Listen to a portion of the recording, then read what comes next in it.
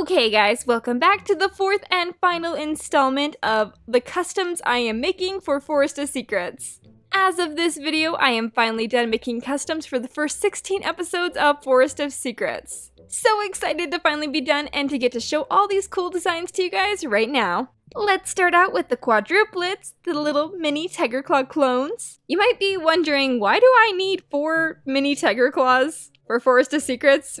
Where in the books is that? Well, it's gonna be a dream sequence. It's gonna be awesome. You'll see. There's a point in the books where Fireheart learns that Tiger Claw and Golden Flower are expecting kits, and he has a nightmare about Tiger Claw having all these clones that attack him. We probably could have used movie magic to have all these mini Tiger Claws cloned on screen by themselves with editing, but I decided to just go the extra step and make 4 of them.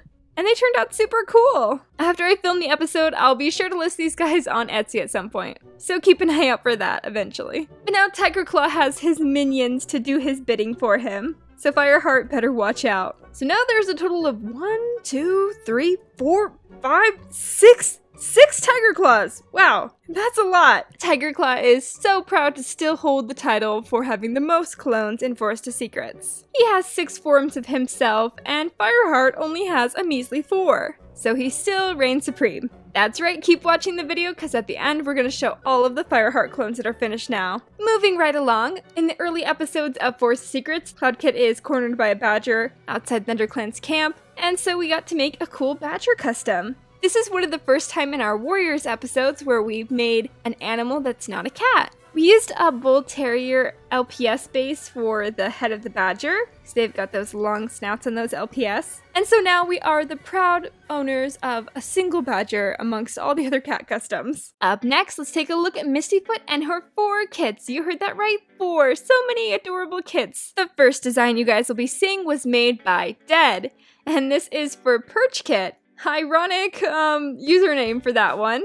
because Perch Kit dies as a young kit. And so here is how I translated his design over. I really like that he has a lot of the same elements as his mom, Mistyfoot, of the swirls on his back in the same color as her. And he is so cute. I love the green shade of eyes that we did. So adorable. You guys are gonna be heartbroken when you watch the episodes. Up next, we've got Reed Kit, later Reed Whisker. His design was made by Nuggets Warriors. The thing I loved most about this design was, number 1, that he wasn't just a plain black cat, which added a little bit more dimension to his pelt design, and also the whisker idea. And that never dawned on me that he might be named Reed Whisker and Reed Kit because he has super long whiskers that are straight like a reed. And so we added that to his custom, and so now he's the second custom that we have that has whiskers on his face. The only other one is One Whisker, who just has the 1 whisker. But Reed Kit has 4 little cute straight whiskers on his face, and he is absolutely adorable. As one of the only siblings of this litter that actually lives to adulthood, I'm so happy that he has such a cute design now. I'm excited for him to continue living so that we can make his custom a full-size one in the future someday. Next we have Pike Kit, and this design was made by Hidden Shadow. My favorite thing about this design is the little leopard spots on the back. We decided to make his custom laying just to switch things up a little bit. Love his design so much. Now for the only girl in the litter, we have Primrose Kit. This design was made by Giratini Wolf Studios. I love how cute and simple this design is. I think it turned out really well on her custom. We decided to make her sitting, and I think she's so cute. So those are the 4 siblings. And, we know that only Reed Kit is gonna live to adulthood. So, what do you think is gonna happen to Perch Kit, Pike Kit, and Primrose Kit? Let me know your guesses down below. Time to move on to another batch of kits, ones who are not gonna die prematurely. Here we have Brindleface's kits, Ash Kit and Fern Kit, and her foster son, Cloud Kit.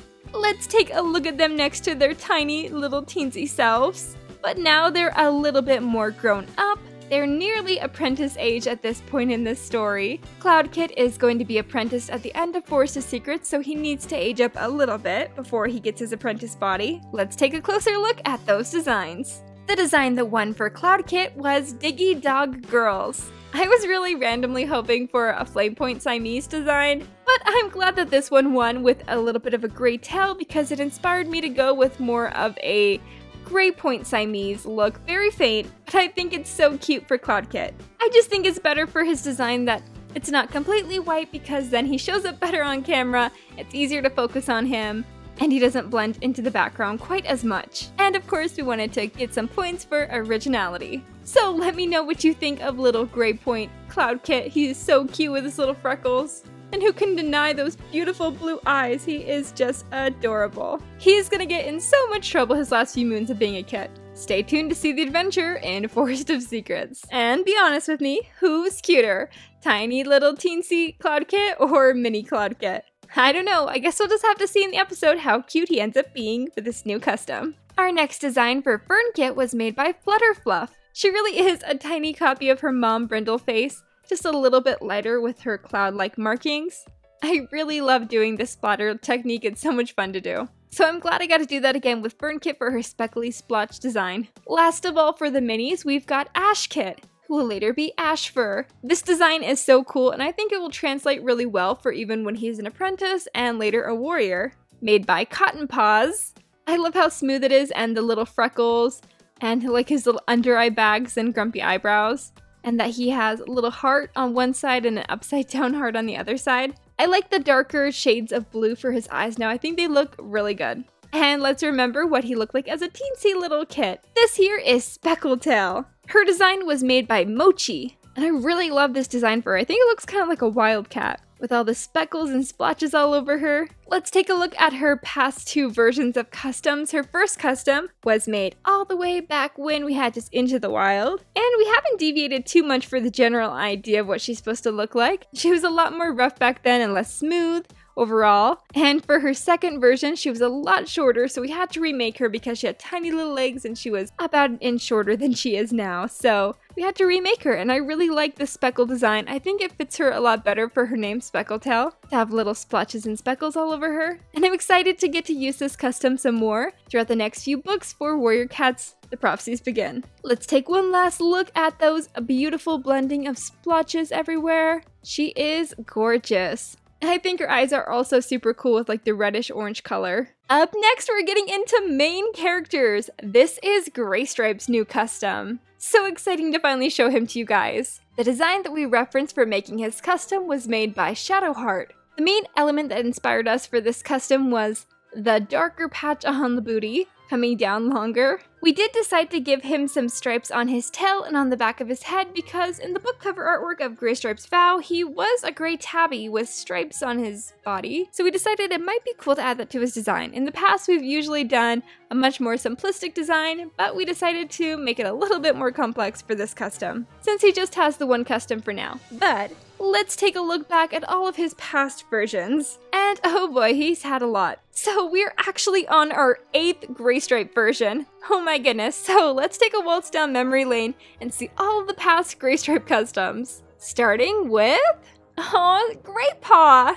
One of the first cats Rusty ever met that convinced him to join ThunderClan. We could not be where we are now without the beginning, Great Paw. So cute. He did get a little bit of a tune-up, I think halfway through Into the Wild.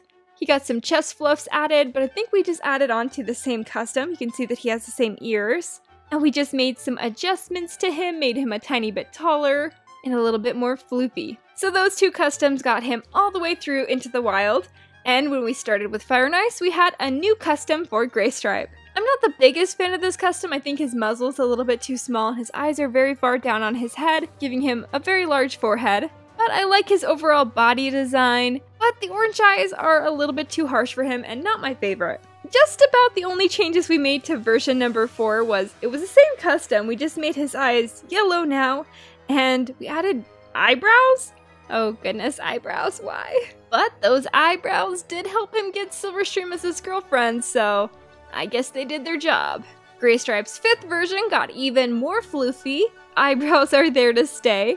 Suddenly he has golden eyes now. And an owl base for the custom. This one is super cute. I love all of his floofs. No real complaints here, but I do know that all the floofs are a lot more fragile and they can break off. I don't think we used that custom for a super long time. Graystripe was missing a lot throughout Fire and Ice because he was always sneaking up with Silverstream, so there was sometimes large periods of time that he wouldn't be on screen, and so we would upgrade his custom in between then. His 6th custom just made a short appearance in Fire and Ice. This one was super cute. He had a purple nose and floofy hair. And our most recent version, version number 7, he was super cute, our first time having a kangaroo head for him, and I really liked his design. Completely dark for the tail and the stripe going up his back, a little bit on the nose. It worked pretty well, but there was some sort of issue with his muzzle where it kind of poked out of his face from a certain angle. And of course, still rocking those eyebrows. So it's obvious that we couldn't completely say goodbye to the eyebrows, so we gave him some kind of dot eyebrows on his forehead, because he's going to be expressing a lot of emotions throughout Forest of Secrets, both happy and sad. So we wanted him to have that ability to possibly show both emotions, more so on the sad range later. But now that we've looked at all of his past customs, let's do a pan up those beautiful stripes, see his pattern in all of its beauty. And here's him with his girlfriend, Silverstream. She thinks he's still a keeper. Next, we'll be looking at Sandstorm, and this design was made by Kitty Cat Loaf. I really like this design because it's darker, more natural colors. Not so much a pale yellow sandstorm, but more of an earthy clay-like sandstorm. This is now our 5th Sandstorm custom for filming. Her first one was a very sassy diva music apprentice with a little bang. Very cute. I liked her eyes. She was pretty adorable. For Fire and Ice, she got an older apprentice body, which was quite literally her younger version, turned into a little bit older, keeping the cute swoopy bang and getting an upgrade on the eye style. This custom was super cute, but we decided to remake her as Fire and Ice went on. Sandstorm number 3. This one's base was an LPS and Gora cat, and those LPS have super cute hair. One issue is their eyes are super defined, and so it kind of gave her a sassy look, which worked for her that time period because she was still sending mixed signals to Fireheart whether she liked him or not. She was like, maybe I will go on a date with you, Fireheart. And they went and did their little hunting date while she was in this form. Honestly, super cute, but her palette ended up being a little bit too muted for what we wanted for her, and so we decided to switch it up and make her a new custom. Sandstorm number 4 had a more complex tabby design, and she was very yellow. Banana cream yellow, in fact, for the base color of her chest and around her eyes, which I thought was super cute, and I enjoyed the darker tones for her pelt rather than the lighter tones that she's had in the past. So we decided to keep that idea with the newer custom, but just make her a little bit more realistic colors. And so here we have what our 5th Sandstorm looks like. I think she has a really gorgeous color of green eyes, and I love this LPS base so much. It's so cute. I'm so happy to have this custom with a more realistic Sandstorm design now. I think she looks so cool. And now, the moment we've all been waiting for. Let's take a look at Fireheart's new customs.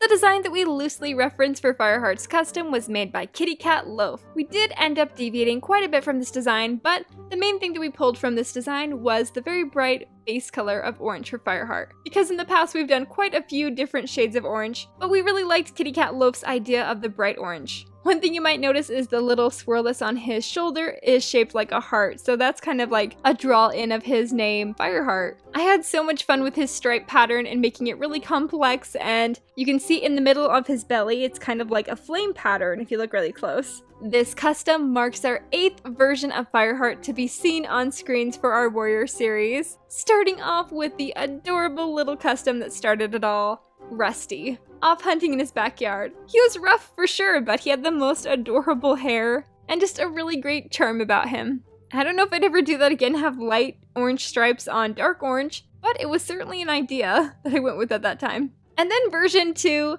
we did a little repaint on him, and I think this is when a lot of people in our fan base started calling him Dorito Paw, and that's when that kind of caught on, because he was such a bright color of orange. It was almost fluorescent in certain lights, kind of like a Dorito. Now, Firepaw version 3. We used this custom for like the whole second half of Into the Wild. Honestly, this base probably had eyes that were too far apart. I think it was a hamster or something, some sort of LPS that has flat eyes, not eye divots, which is usually a mistake for customs because they look better if it has a little bit of the eye indentation. But that was Firepaw version 3 that led him all the way up to the end of Into the Wild. He actually was made a warrior in this form too. Starting Fire and Ice, we got a new warrior version of Fireheart. More of a deeper orange color, with dark orange stripes. Kind of an inspiration for what our new Fireheart looks like, looking back at this past design. This custom was made out of a short-haired LPS cat, and you can see that he has the original ears, which is something we don't like to do anymore. We like to make our own ears, make them a little bit bigger. And this custom, another thing I have an issue with, is I think it has a little bit too much going on in its forehead. He has like little forehead dots like Krillin, and an M on his forehead as well. I just think it makes his face a little bit busy, but I do like the darker on the face fluffs. It's cute. Okay, oh goodness, this version number 5, I believe, was a big mistake. We painted Fireheart this way, and I did film a little bit of the episode where he was like walking into Bluestar's den when she was losing a life, because I happened to film this before we decided to change him again. And so a little strange version of Fireheart exists in Fire and Ice history, where he's got dots all over, and I think this is just an example of how you can do too much to Fireheart's face to give him too many markings going on his face. So with a little bit more fan feedback in between painting him that way and fixing him, we decided to amend that into this design. This one, though, did have its own issues. Something happened with his face where he had, I don't know if it was some sort of spray paint that we sprayed him with, but it made him have a very chalky look to his face and eyes around one side of his eye. And that always kind of showed up on camera, and it kind of bothered me. Also, this base was not the best for head turning. It was super difficult to always bobble his head for speaking and filming, so it made filming like 3 times harder than it needed to be. So that was another reason for why we decided to eventually switch out this custom for his other version, the one that came just prior to his newest version. For his 7th version, we decided to really switch things up a lot. We did more of a coral base for him, and then had the color that used to be his main base color be his stripes, and then darker brick red as markings on top of that. So a pretty innovative idea, and I think this custom was super cute. His base was a goat, which was super impossible to find another one of. Guess they're super rare new LPS. But yeah, he was cute, but he had eyebrows, so he had to be remade. Also, we gave away this custom at Christmas time to a fan who lived in Italy who ordered on Etsy, so now they are the lucky owner of this version of Fireheart. And the upside to this new custom design that we have for version number 8, our current and final, maybe final, version of Fireheart, is that he has 4 different clones of himself, so he can do different actions. This is his sitting custom here, and we can see him stand up seamlessly and turn into his standing version. And if he was ever to face Tiger Claw in battle, and see him and just get so angry that he turns into his angry form, ready to throw some swipes and take Tiger Claw down. But if Fireheart was ever knocked down himself, he has a knocked over version where he is on his back with his little feet flailing in the air. That was always an issue with filming. Fireheart gets knocked down a lot in battle, so we're like, he needs a version where he's knocked down and he's like flailing his little arms. This version also works for him laying on his back when he's sleeping. Here's some different angles of what this custom looks like. Super interesting to make. We've never made a custom that was laying down like this before on its back. So it was cool to pioneer some different poses for customs. And these are all 4 Fireheart customs together in one shot. Let's take a closer look at the other 3 poses other than standing individually. First up, we've got sitting. It was super complex and difficult to make these stripe patterns go all the different ways for the different positions these Firehearts were in, and to make them match up and still look close as we could to identical on the different customs. Here we have little laying down, flailing Fireheart, and him laying on his side. Angry Fireheart, swiping, hissing, back arched, ears back. Do you guys see that? That his little ears are back a little bit? He's not happy. One final detail I decided last minute was to not add any additional markings to his face, because his body already is quite complex, and my finger is usually on the middle of his forehead, holding and bobbling the custom while I'm filming anyways.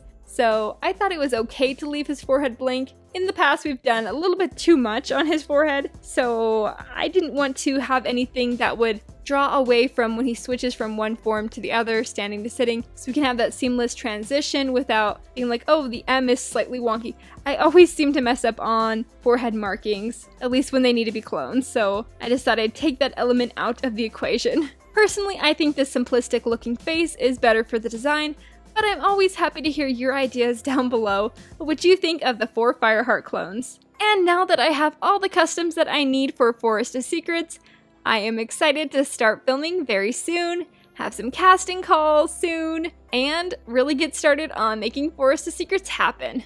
Be sure to let us know down below in the comments what your favorite custom design was from this video. Well, until next time guys, I'll see you in the next video. Bye-bye!